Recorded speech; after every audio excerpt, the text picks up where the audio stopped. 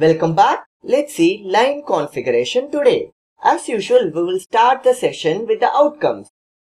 What we are going to learn today. We have 3 outcomes for the day. Upon the completion of the session, the learner will be able to: outcome number 1, recapture the services offered by physical layer of the OSI model. Outcome number 2, we will understand the line configuration. And the last outcome, we will understand the types of line configuration.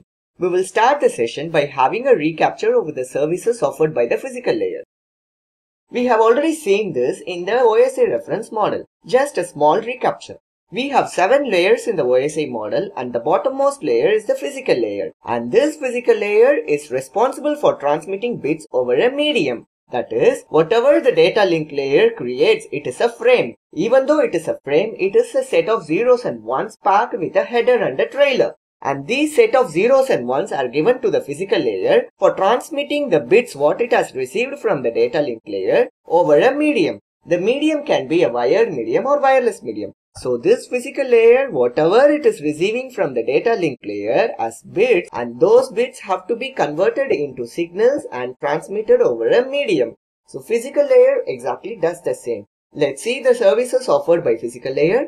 It deals with the physical characteristics of the media. We have already seen this physical characteristics and the media in the previous 3 lectures, and it deals with the representation of bits. Representation of bits means encoding. In this subject, we are not focusing on various encoding techniques, and it deals with the data rate, the transmission rate, and this layer offers synchronization of bits, and this layer is dealing with the line configuration. This is what the topic of the session. Let's complete the remaining services. It deals with the physical topology. We have bus, ring, star, mesh, hybrid topologies, even tree topology. And finally, the transmission mode. We have simplex, half duplex and full duplex mode. The topic of the session is line configuration. Let's see what is a line configuration.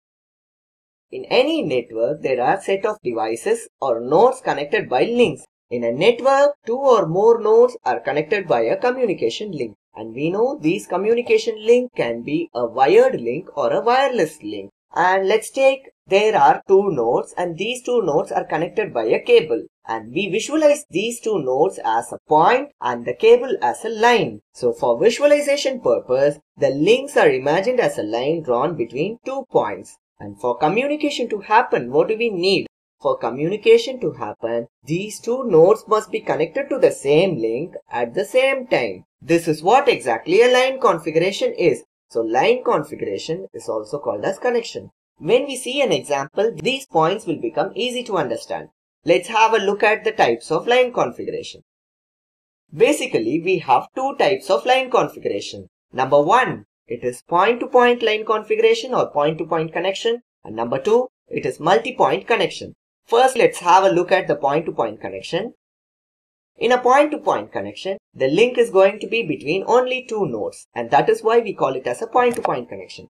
A point-to-point connection provides a dedicated link between 2 devices or nodes. We are going to have a link between 2 devices or nodes, and the entire capacity of the link is reserved for transmission between those 2 devices. For example, if the link is a 100 Mbps link, it means 100 million bits can be transmitted per second. And this 100 million bits can be used only by these 2 nodes. No other device can claim this because this is the link that is exclusively between these 2 devices. Let's see an example, it will be more clear for you.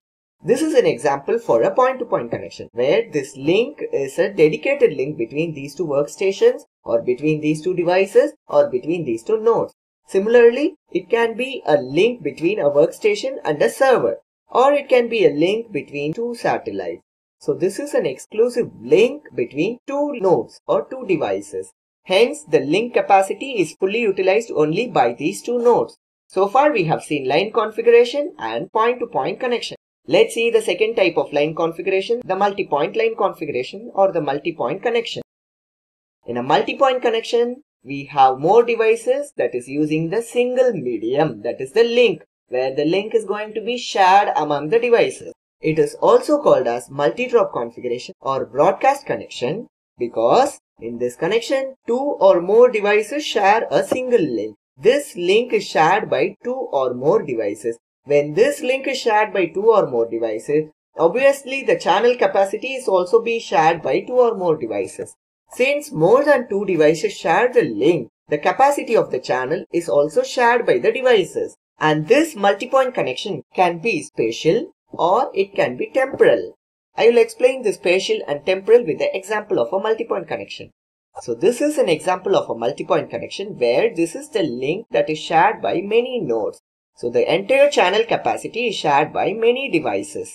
If this is a spatial multipoint connection, then this link is used by all devices simultaneously, and there will be a problem because collision may happen. If 2 devices send the data at the same time, then collision can happen. Collision means 2 data collide with each other and it becomes unusable. If this is a temporal multipoint connection, then all the devices will be having their own turn to send the data, so that collision will not happen.